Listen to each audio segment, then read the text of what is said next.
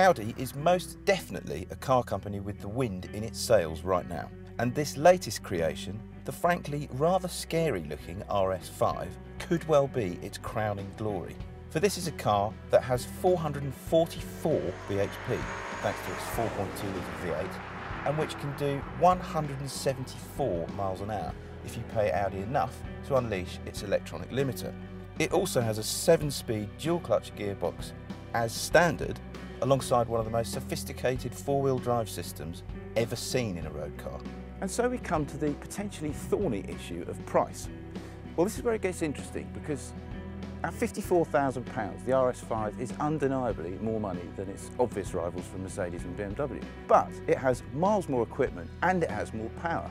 So in theory, it could be the best of the lot. Well, theory is one thing, but what is this car actually like to drive?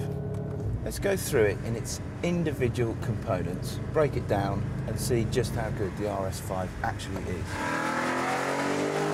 Well, before we even talk about what the steering is actually like, you first of all have to decide which mode of steering you want to put the car in, between comfort, auto and dynamic. Now that's a nice touch. However, even once you've decided that, I personally like it in comfort, which gives you slightly lighter power assistance, even once you've decided that, I still don't think it is the world's most wonderful steering. It's very accurate, you can be very precise with your inputs and you can steer it, you know, beautifully around corners, but there is not a lot of feel through the rim, and that is a shame. But having said that, an M3 doesn't have a lot of feel through its rim either. The brakes. This car has optional carbon ceramic discs fitted to it, and in extremis they work beautifully. This thing weighs 1,750 kilograms and it stops pretty much on a sixpence. But again, there's a slight issue with the feel. I just don't quite trust the feel through the pedal, particularly under light loads, and it just makes it difficult to modulate smoothly when you're driving not that quickly. So, gearbox. This is where it gets very interesting, because I happen to think this thing has a fantastic gearbox in it. It's a 7-speed double clutch.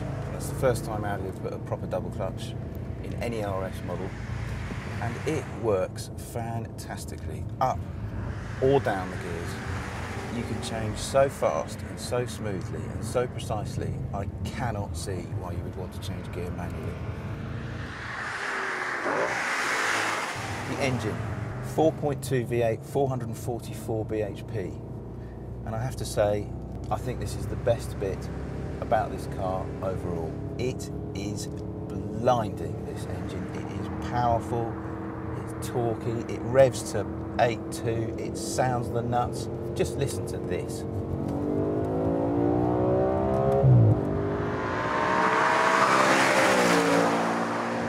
Wow.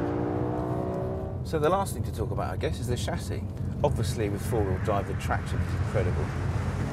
But also, amazingly, for an Audi, and for an RS Audi in particular, this thing rides really quite well, especially if you put it in comfort mode.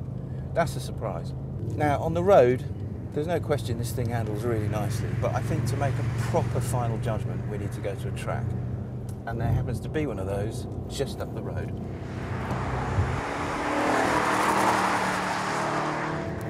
Well, I'm on about my 10th lap of the Ascari circuit here, and I have to admit I'm having an absolute ball in this car, and I really didn't expect that. The RS5 really handles nicely. It doesn't feel anywhere near as heavy as the stats say it is. It turns in really nicely, stops well. Fantastic traction. I mean, this is a second gear hairpin and we just fire out of there. That's really impressive, but the way the engine and gearbox blend so nicely with the handling and the steering and the brakes, God, they've really pulled one out of the bag here, Audi. I love this car. Okay, marks for handling, I'd say 8.5, maybe even a 9, and marks overall, it has to be a 9. This is a blindingly good car. What a surprise, what a car.